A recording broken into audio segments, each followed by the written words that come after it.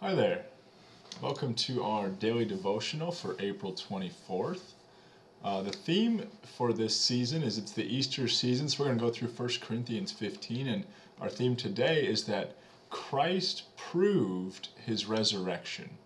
Our reading comes from 1 Corinthians 15, 5 through 7. It says, "And that he appeared to Cephas, then to the 12. Then he appeared to more than 500 brothers at one time, most of whom are still alive, though some have fallen asleep. Then he appeared to James, then to all the apostles." This is Paul proving that Jesus rose from the dead. This is one of my favorite texts probably in the whole Bible because it reminds us that what Jesus did was real. We don't have a religion or a faith that's based on a story. We have a religion and a faith that is based on an actual event that happened in space and time. Jesus Christ really did rise from the dead. And how do we know? Well, he appeared to more than 500 people after he had died. He physically appeared to them. In fact, he was so physical that Luke 24 tells us, "See my hands and my feet, that it is I myself. Touch me and see, for a spirit does not have flesh and bones as you see that I have." Jesus physically rose from the dead. He wasn't a ghost. This was the real Jesus Christ.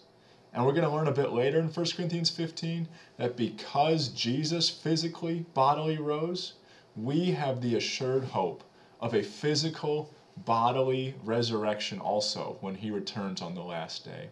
And we're going to live forever because he defeated death. What wonderful news! Let's pray. Holy Trinity, we thank you for proving your love and gospel to us.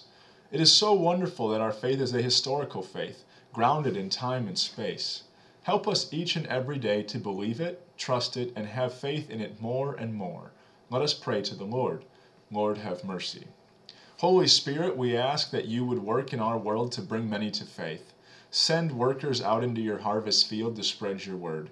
Work through that word to convict hearts, convince minds, and find many lost sheep. Let us pray to the Lord. Lord, have mercy. Mighty God, please help us to live out our faith in this world. Knowing that you have indeed defeated death, remind us that we have no need to fear or worry, and prompt us instead to live our lives boldly for you, serving others, giving to others, and telling others the great news of your resurrection. Let us pray to the Lord. Lord, have mercy.